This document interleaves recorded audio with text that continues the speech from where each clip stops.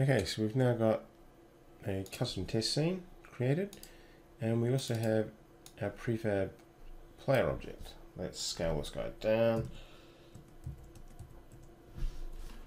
Okay, but at the moment our player doesn't do anything. We need to fix this.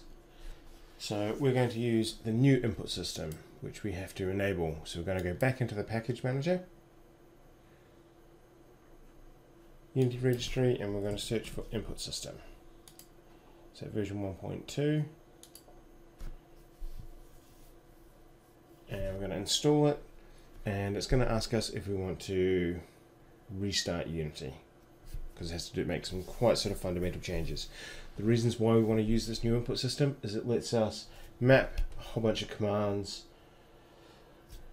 for different controllers, keyboards, and to be able to actually switch in those buttons quite easily through code.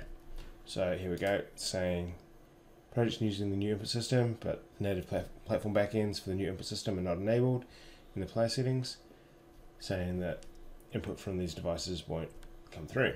We need to restart. And then it turns off all the old versions. So that is what we want to be doing. So we're just going to let that close and then restart. And it should all happen automatically. And it shouldn't take too long. And we're now back in, and we've got this new input system on. And we're going to basically work on apply this all onto our player prefab. So we're just going to double click on that player prefab. So we're now in and editing it. And so we can add these commands onto the different components, but the best place is to put them on the parent object. So what we're going to first do is add player input. And the other advantage of this system is that we can actually do local multiplayer quite quickly and easily.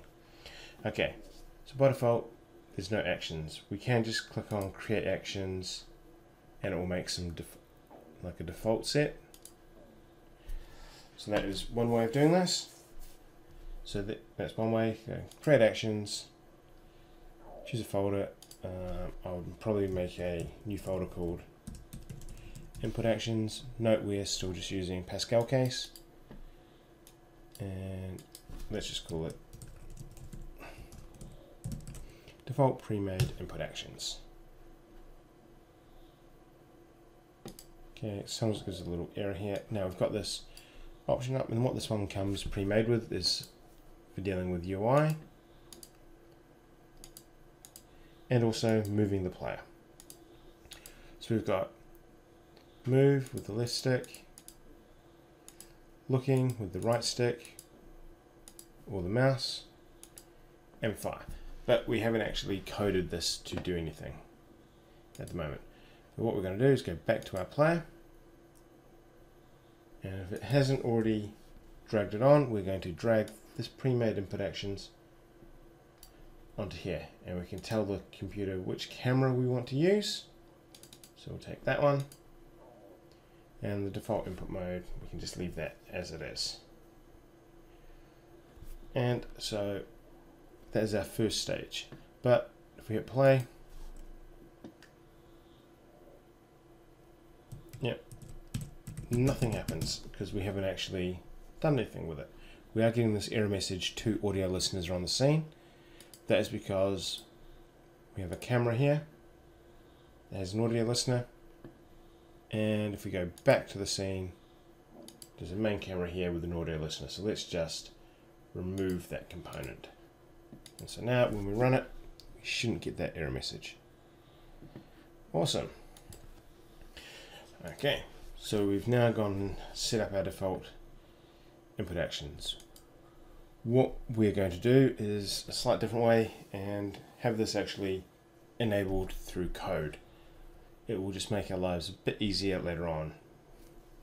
So we're just going to click on default pre-made, put a little tick next to that, and click apply. And that will just convert everything that's in this input actions into some code that we can reuse. And it's just a great big JSON file. So we can sort of see for fire, it's a button type, and has what we can do with it, and it's the bindings, like what keys are able to be used for different things. Okay.